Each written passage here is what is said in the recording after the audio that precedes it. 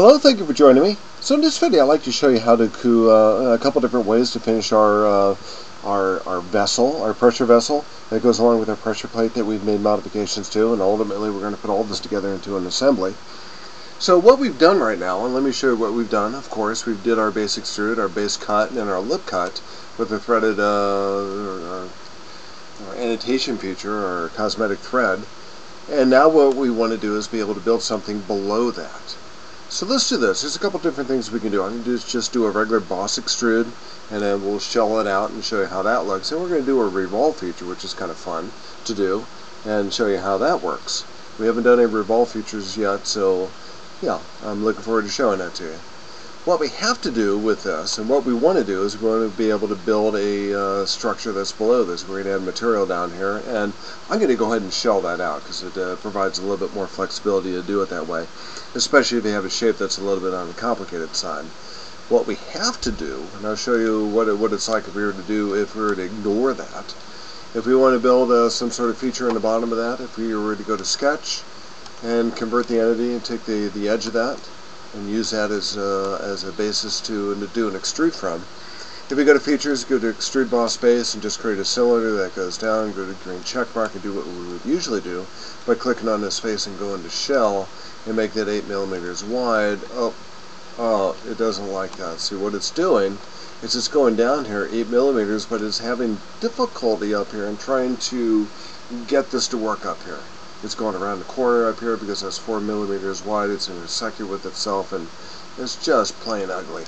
So let's do this. What we have to do is we have to rearrange the furniture on this and put our lip cut with our threaded our annotation feature, our cosmetic thread, just after that.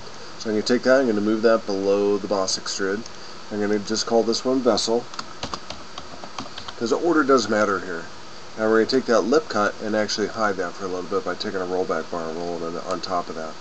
So now we can do that shell. So go to the shell feature. We're going to click in this face. It's going to be 8 millimeters because that's the same thickness as it is up here. And go to green check mark. Now it's in pretty good shape. So if we go to the section view, A section view, and clicking out, we can see that it's a consistent thickness all the way around. Now, having a pressure vessel with a straight edge down here is asking for trouble. If it's really going to be pressurized, you probably want to have something in there like maybe a fillet, but I'm going to let you do something like that and let you put in those features if you like. So we're going to call that our vessel shell. And before I show you some different ways of doing this, by using a Revolve feature, by using a Revolve Boss Space, we're going to go ahead and do just a little bit of a modification on the vessel itself. If you right click on that, there is an option in here to give it a draft angle. A 1 degree draft angle, we can't really see what it's doing, but maybe a 10 degree is a little bit more dramatic. And instead of 150 millimeters, maybe we can go out a little bit further than that. And actually 10 degrees is probably a little bit too much. Maybe 5 or 6 degrees would be good. And once you do that, go to the green check mark. Now you have a vessel that's relatively thick. And again, the last thing you want to do is go to lip cut, and there you have a vessel. Alright, that's pretty fun. Let's go ahead and erase those things, and let's do a Revolve feature. So we're going to do a Revolve Boss Space. So we're going to take our vessel cut, and we're going to keep our lip cut, and go ahead and delete these. Take our Sketch 14, we're going to delete that too. And just show you a different way of doing this, just an alternative to that. So this is what we want to do, a Revolve Boss Space. And Revolve Boss Space involves a couple different elements, sketch entities. If you go to the front plane, we're going to go to normal to it, and I'm going to show you some of these. The first one is going to be, if you go to Sketch, we're going to do a center line right down the middle. So what we have to do is we have to define a line that's going to revolve around. So what we're going to do is kind of like a mirror function in a way where we're going to put our geometry, our sketch geometry on one side, and then we're going to revolve it around so that it appears on all sides. Well, maybe we make that about 300 millimeters, and now we need to begin to sketch. So we're going to, and we need to have enclosed geometry all the way from that center line out over here to some elements out here, and eventually back to our center line again. So I'm going to start with a line right here at that corner, go to that corner, and maybe an arc on top, so I'm going to go to the arc command, and drop that in here. Maybe something like that. If we wanted to, we can make these two elements in here, make this tangent to each other. Might be kind of a weird looking vessel, but you can make it in a manner that you see fit. And we're going to complete that by drawing a line down here, making sure that this line is horizontal.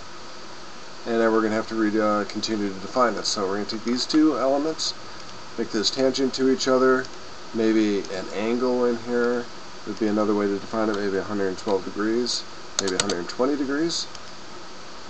And it's still not black, so let's go ahead and do this. It's an appropriate thing to do, to grab one of these, the end points of a line, a point in here, and start yanking and cranking on that thing to see what we need to do to finish this up. So maybe a radius in here would work, or perhaps a distance relationship from that point to that center line would work too. Either way, you see it turns black. We're going to delete that and maybe put a radius in this. That'll also work. So we'll make that 90, and looks like it's in pretty good shape. Alright, finally, features. Revolve Boss base. It says this sketch is currently open.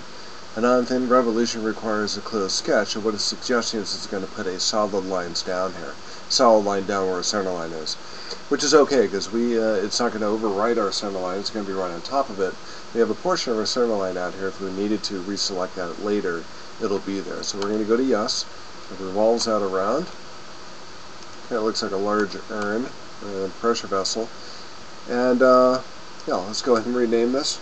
We'll call this our vessel revolve.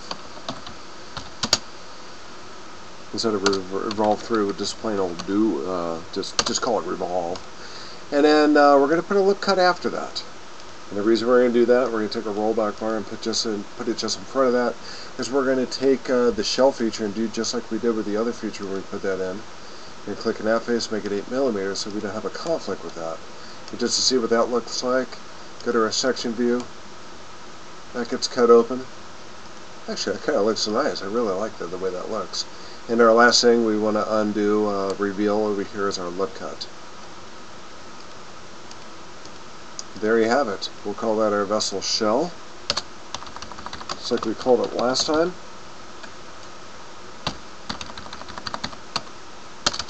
Capitalize that, and it looks like we're all done, at least with the vessel. In the next video, I'll show you how to put those two together.